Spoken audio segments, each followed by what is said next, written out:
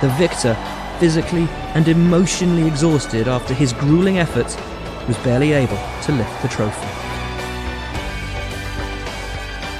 Perhaps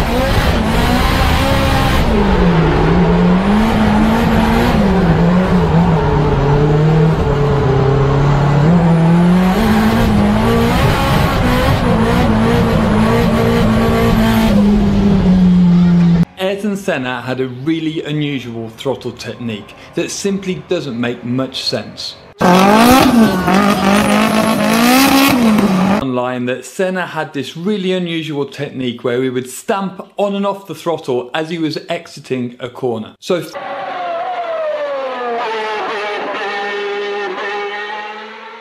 you can clearly hear there that he's on and off the throttle rapidly and actually very, very aggressively. And Senna was a very fast driver and he's... さあ直樹逃げる逃げるお直樹差を広げたストレートでもカウンターが当たる大丈夫かおっと Formula One cars in 1986 did indeed have turbos and you can...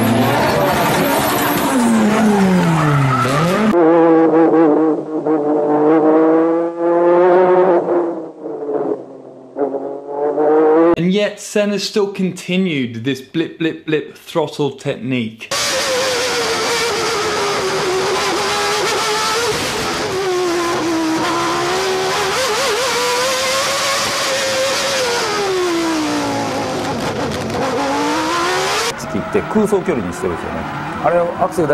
They came along and within 10 laps he would have been a second faster. So how did he do it? On acceleration out of the corner, Senna's unique technique is equally obvious. Whereas I would progressively increase the throttle opening,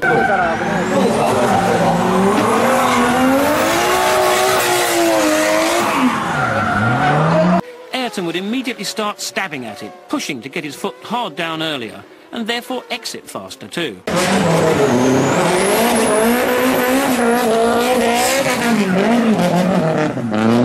Putting both of these together means that with this example he pulls out 0.2 of a second through this section alone, and that's just one small part of the whole lap. This is...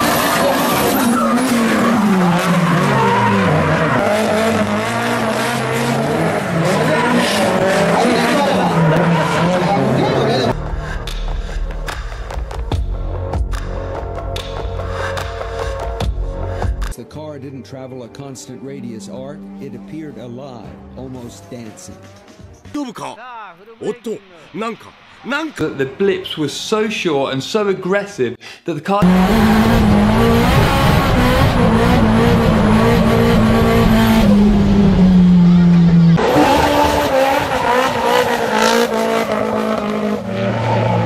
If you look at this throttle trace that I found online, you can see how quick the throttle blips were and how frequent they were.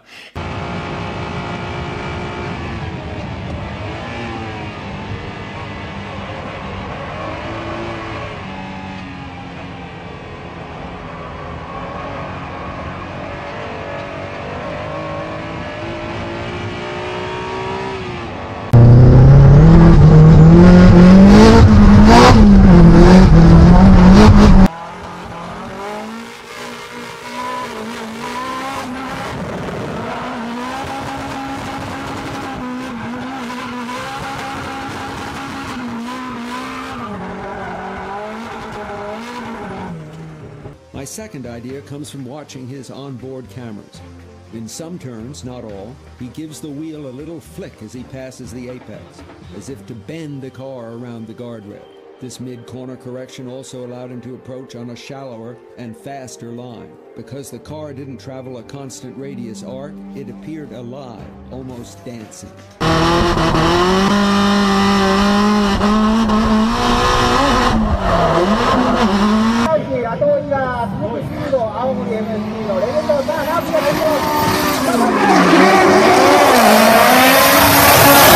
So with Senna's technique, with the blip on the accelerator, shifting the grip from the front to the rear, the front to the rear, so the car would be understeering, oversteering, understeering, oversteering, all the way through the mid-corner.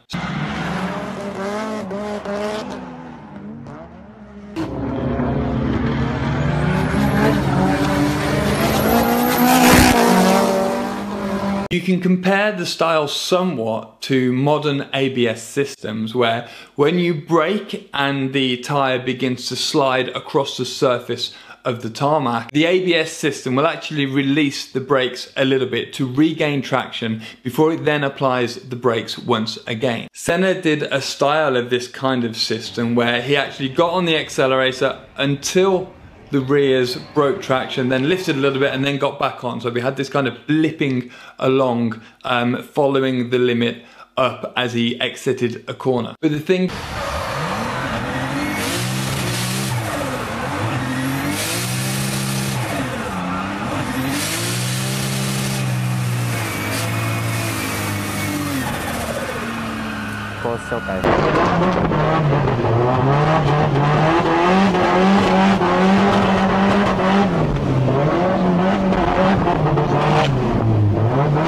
Many great athletes enjoy physical advantages over their rivals, and Senna probably did too.